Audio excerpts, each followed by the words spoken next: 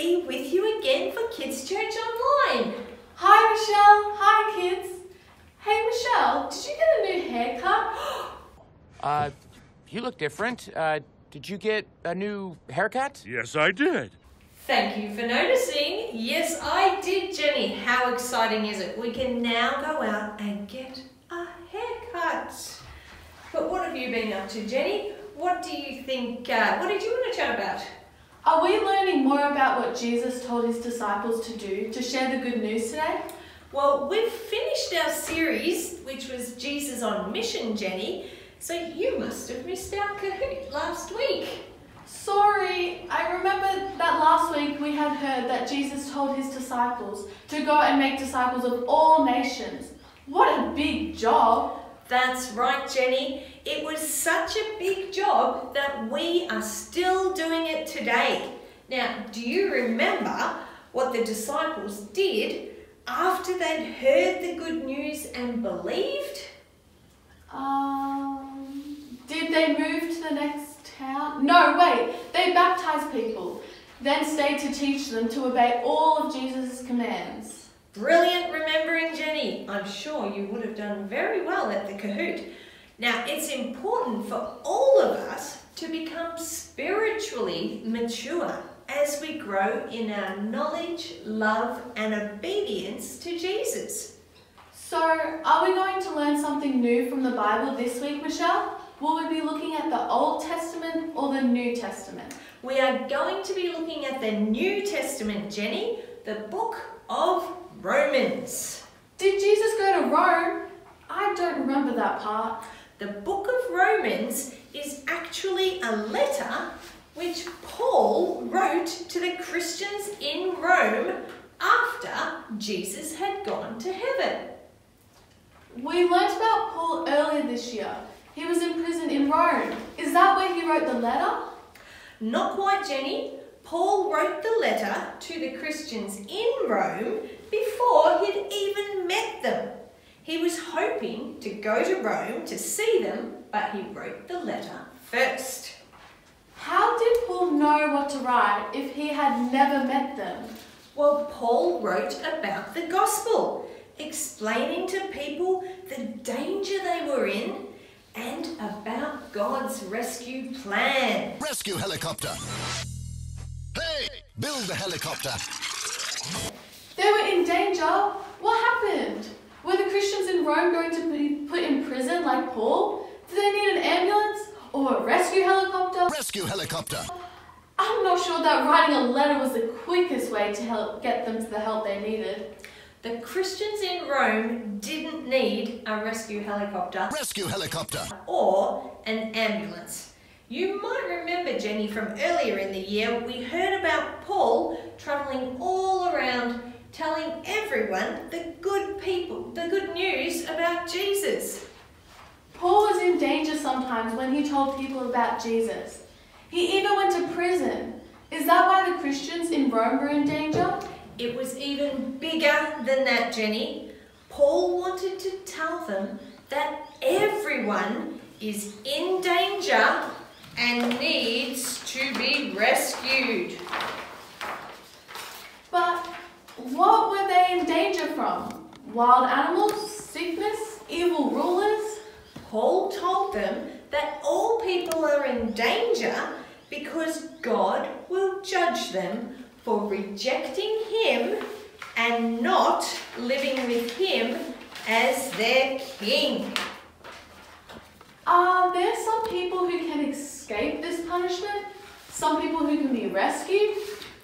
Well, all people have turned away from God and we all deserve his judgment. Now you can find this in the Bible, Jenny, in the book of Romans, chapter 3, verse 11. It says, "There is no one who understands. There is no one who seeks God." This doesn't sound like good news, Michelle. But Paul says that we can be saved through God's rescue plan. Rescue helicopter!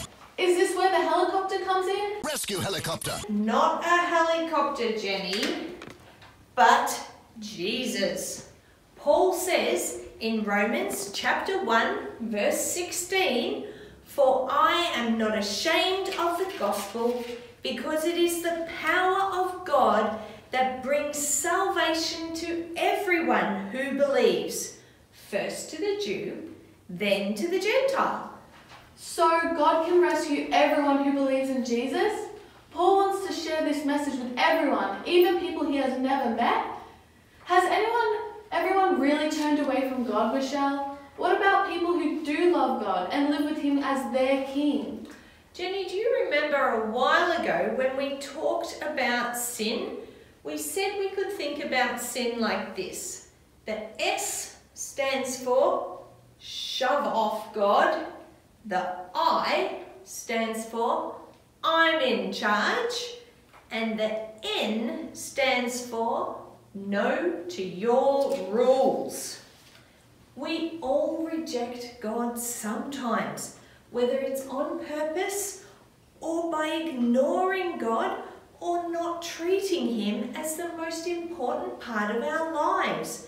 Even people who love God do this sometimes, and that is why we are all in danger. But if we obey God's rules and do good things, can we be saved? Good question, Jenny. Paul says in Romans chapter 3, verse 20, "Therefore no one will be declared righteous in God's sight by the works of the law. Rather, through the law, we become conscious of our sin." Oh, so as hard as we try to obey God's rules, that only shows us that we can't do it perfectly and we can't be made right with God like that. But does God have a rescue plan for us? Jenny, the rescue plan is trusting in Jesus and believing that he died to take the punishment for our sin. We can't do anything to make ourselves right with God, but Jesus has done this for us. By trusting in him, we can be friends with God. Now, Paul writes in Romans chapter 1, verse 17, "For in the gospel, the righteousness of God is revealed, a righteousness that is by faith from first to last, just as it is written, the righteous will live by faith." Wow, so we can't save ourselves from the danger of God's judgment, but by trusting in Jesus, we can be friends with God forever? That's a really important message that Paul wrote to the Christians in Rome, and it is still true for us today. That's right, Jenny. It's important for us to understand that only Jesus can save us and make us right with God. There is nothing we can do to rescue ourselves. We have to trust in Jesus so that we can be friends with God. Is that the end of Paul's letter, Michelle? No, Jenny, he has lots more to say, and we'll look at some more next week. But for now, it's time for Kids Church Catch Up on Zoom. Hi, Elijah, Shiloh and Everly. It's great to see you on Zoom. Hi. Hi. Thanks for joining us today for Kids Church Catch Up. I like doing it on Zoom because instead of people just sending me a video, we actually get to talk about stuff, which is great. So tell me, are you happy to be back at school? Definitely. Those of you who go to school, or kinder, if you're going to kinder. You're not happy to be back at kinder? Yeah. You are, yeah. I think it's nicer to be able to leave the house a bit more often, isn't it? Go and see friends and do stuff. That is great. Well, I'm going to ask you the questions that we ask each week for our Kids Church Catch-Up segment. So, Elijah, I'm going to start with you. For our first question, I'm going to say, what have you learnt about yourself this year? during lockdown? Probably that I'm a bit more organised when I've got something to do, and when I've got nothing to do, I get a bit lazy and I'm disorganised. So yeah. I think lots of people have found that about themselves, Elijah. I think that's exactly right. How about you, Shiloh? What have you learnt about yourself? Probably that I like reading. I think that's something I've found out. You like reading. Spent a lot of time reading during lockdown. Yeah, we couldn't go out and do other things. So that's really great. Really great. And what about you, Everly? What did you learn about yourself? I learned that I was really caring, and sometimes I get a bit angry. Yeah, I think lots of people have found that during lockdown as well. It's hard when you're just stuck in one house with the same people all the time, isn't it? It's easy to get angry at other people. Now, all right, let's move on to question number 2. Question number 2 for Elijah. How have you seen God working during this COVID year?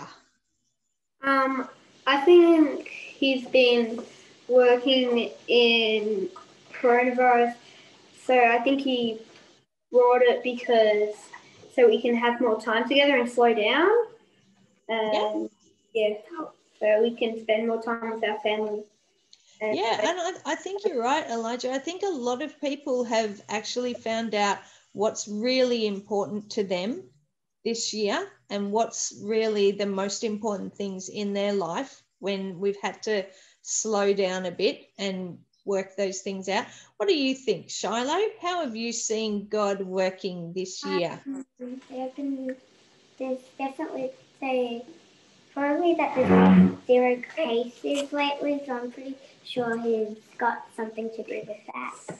Absolutely. There's been lots and lots of people praying, haven't there, that case numbers will improve and cases will go down. And we have absolutely seen that happen here, especially in Melbourne. That's great. All right, last question, guys. And this is the fun one.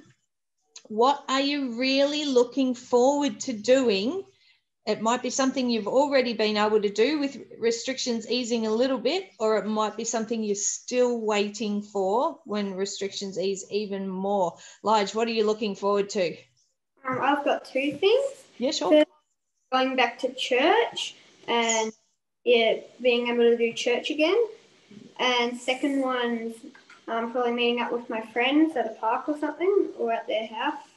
Yeah, it's been great to be able to go back to school and maybe see some people, but there's still a lot that we'd still like to do, isn't there? And I'm definitely looking forward to being able to go back to church and see everyone again. It's been really hard not being able to talk to our friends and see each other all the time. All right, Shiloh, what are you looking forward to? Probably that I am probably seeing family. Seeing more of your family? Absolutely. Yep, I haven't seen lots of my family much this year as well. It's been tricky. And Everly, what are you looking forward to? I'm looking forward to meeting new friends and seeing my friends at kindergarten. That's great. Yes, you'll be able to see more and more people, even have friends over to your house, maybe soon. We'll just have to wait and see.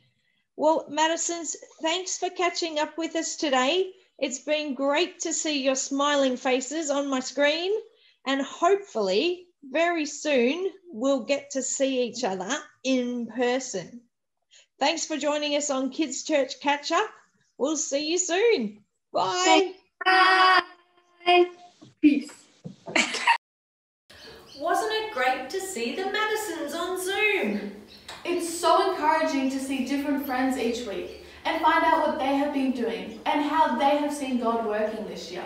It's been a really challenging year and I have missed seeing everyone in person, but I'm so thankful that we can still see one another using technology. Paul couldn't use Zoom catch-up with the Christians in Rome. He had to write them a letter instead. That's right, Jenny. Now, why do you think that Paul was so keen to travel around to so many different places telling people about Jesus? I think he knew how important it was for everyone to hear the good news about Jesus.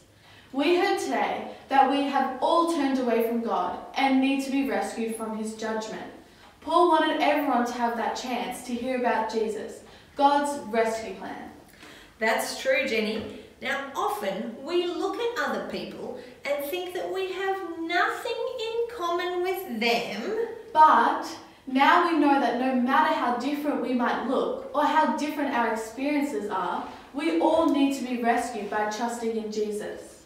There is nothing we can do to save ourselves, no matter how good we are or how well we try to keep God's commands. God is powerful and he rescues us by letting Jesus take the punishment for our sin when he died on the cross. And anyone who trusts in Jesus by believing that he took their punishment can be rescued. That's so good. I can see why Paul wanted to tell everyone. But Michelle, sometimes I get a bit nervous about telling my friends about Jesus. I understand, Jenny, but remember what Paul said. He said, I am not ashamed of the gospel because it is the power of God that brings salvation to everyone who believes. The gospel, the good news about Jesus, is the only way that we can be saved, and all people need to be rescued. I know what it is like to be rescued by Jesus, so I want to tell others so they can be rescued too.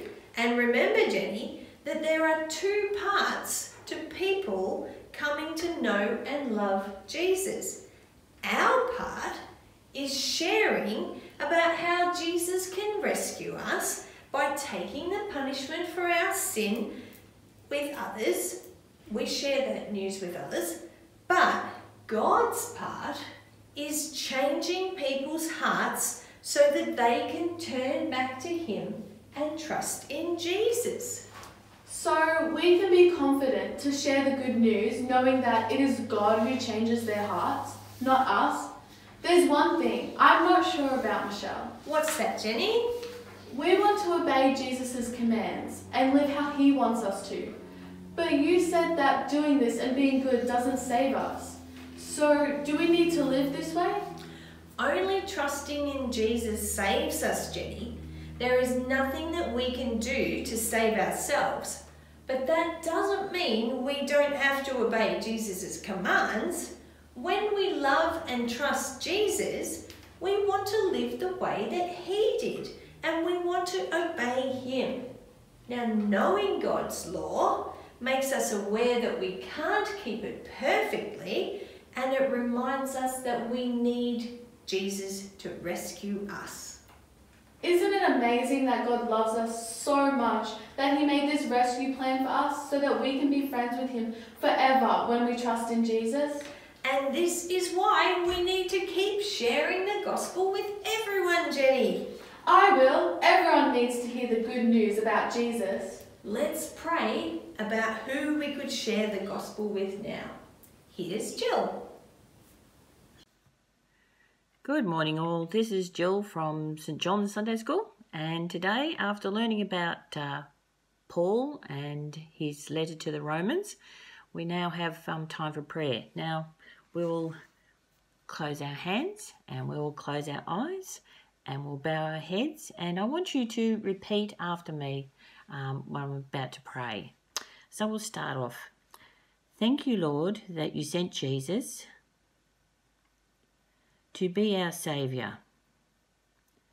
Thank you, Lord, that Paul saw how wonderful Jesus was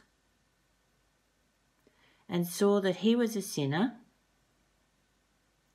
and needed Jesus' help. Help us to see that we always need Jesus to help us. Help us also to be able to tell others about Jesus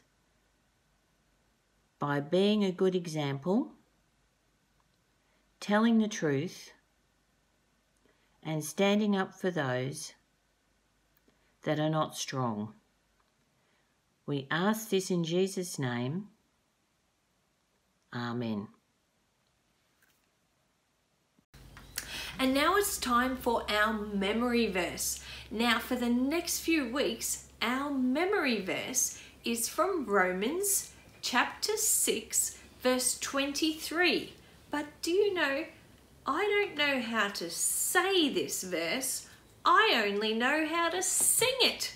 So for the next few weeks, we are going to be singing our memory verse. Now this is also the first time that I have played guitar since I was in grade 5, which was a long time ago. And my guitar playing has not gotten better in all of that time. So I've also got Jess here to play the ukulele to distract from my terrible guitar playing. Are you ready for our memory verse? Here we go.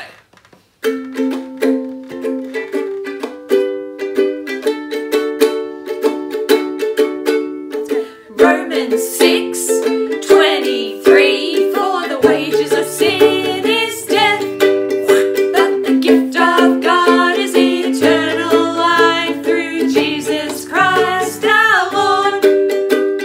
Amen. Let's sing it again. Romans 6:23, for the wages of sin is death, but the gift of God is eternal life through Jesus Christ our Lord. Amen.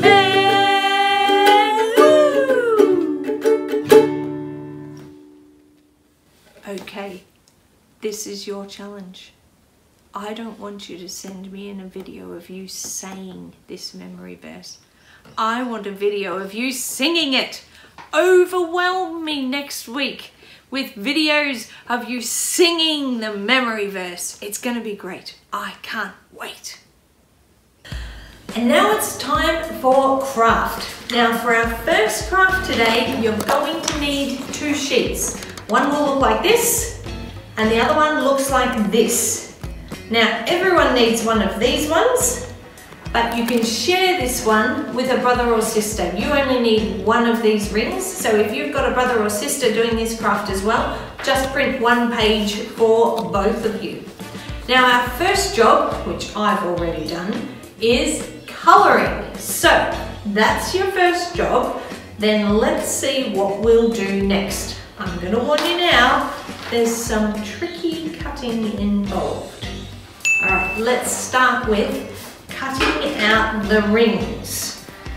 So, first bit, not too hard, cutting around the outside of our rescue ring, because Jesus rescues us from God's judgment. So we're using this picture of a life ring as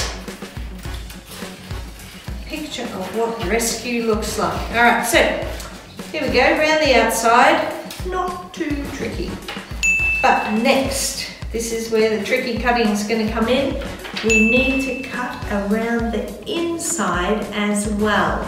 Okay, we're cutting out that grey shaded area. So, as usual, easiest way to start off, fold your page kind of in half, do a starting snip, and then you'll be able to get your scissors inside to do the cutting on the inside. Little kids, you might maybe, depending on how good you are with scissors, you might want to get a grown-up to help you with this part, because you don't want to cut through your ring. You want it to be a nice circle like this, with a gap in the middle. That's our first bit of tricky cutting. Next, we need our other page. So what we need to do next is we're going to cut along this line around the edge of these people, okay? So once again, a bit tricky, but we'll fold our page in half so we can get a good starting snip,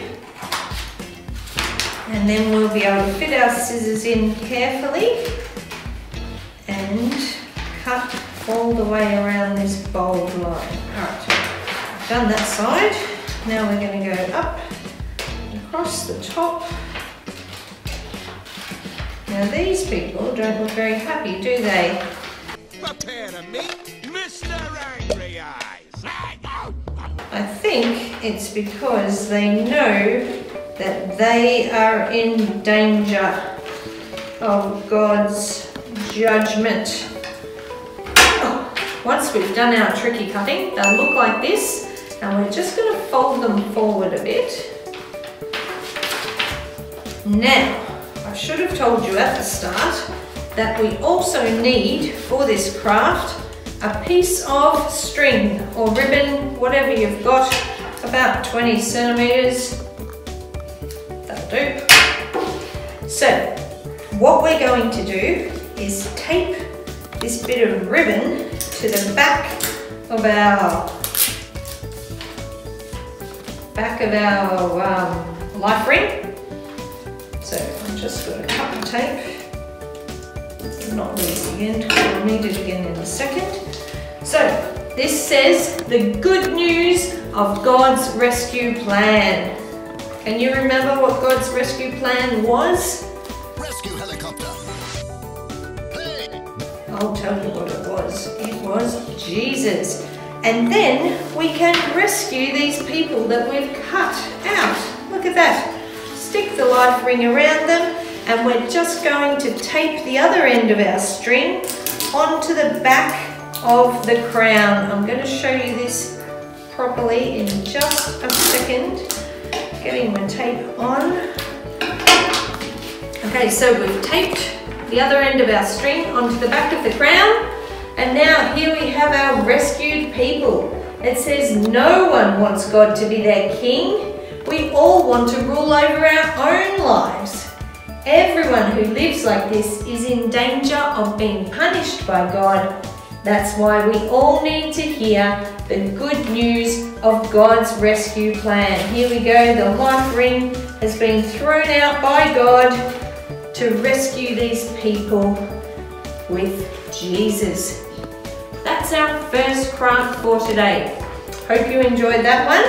Let's have a look at the next one. This one is also 2 pages.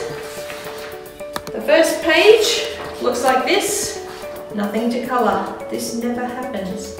Never mind, you'll need 1 each of these. And the second page looks like this. Now this page has enough for 3 people. So you need 1 row and 1 circle. Everyone will need that. So, first job as usual, colouring. And if you're sharing this page with someone else, maybe do your cutting out before you do your colouring, so you'll all be able to do your colouring at the same time and not have to pass the 1 piece of paper around. So, I've done my colouring, so now I'm going to start my cutting.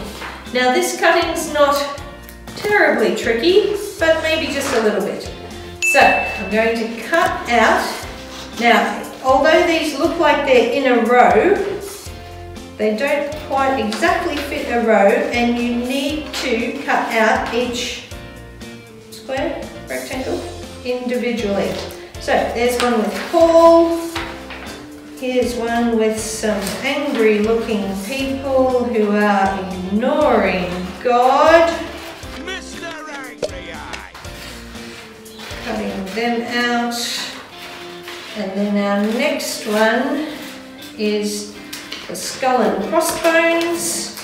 That's showing that we are in danger. Everyone is in danger from God's judgment. Here we go. Haven't coloured in my skull and crossbones, but you can do that if you like. And last one I need to cut out is my circle. Again, not terribly tricky cutting because we don't have to cut the middle out this time, just around the outside. But if you're not good at cutting circles, you might want to get someone to help you. I find when cutting circles it's easier to move your paper rather than moving your scissors all the time. But that's just a tip from me. That's pretty neat. Alright, here we are.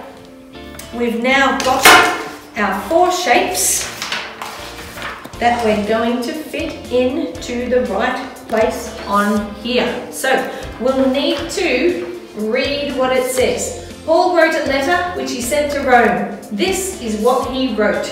To the Christians in Rome from Paul.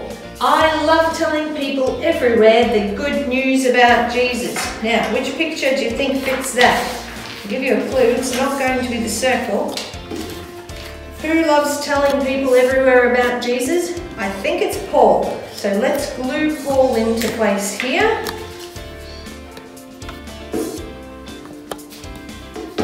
Here we go, Paul's in place. Right, our next one says, everyone needs to hear about Jesus because they are in danger. Oh, we just talked about that. That's our skull and crossbones. That's the one that signifies danger. So we'll glue that one on.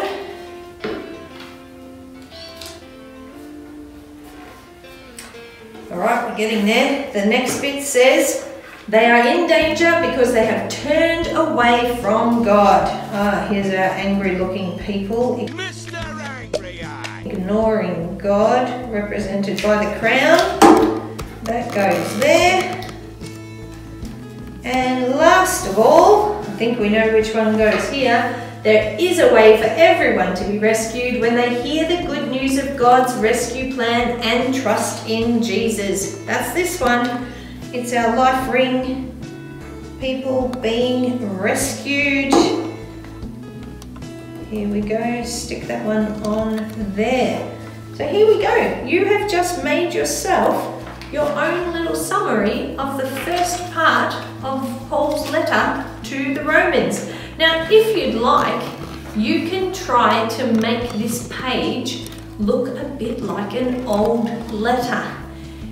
I don't know if you've done this before, but sometimes you can maybe use a tea bag or something like that. Dribble a bit of tea on it, let it dry. That can make it look a bit old-fashioned. You can roll it up like a scroll. I'm going to roll it a bit one way and a bit the other way. Working perfectly, I think. Here's my scroll, and I could even tie a piece of ribbon around it. What do you think? Here's my scroll of the letter to the Romans. I hope you have fun with that. See if you can make yours look really old, like Paul's letter would be. Send me a picture if you like. That'd be great. I'll see you all next week. Have fun with your craft. Have a great week. Bye.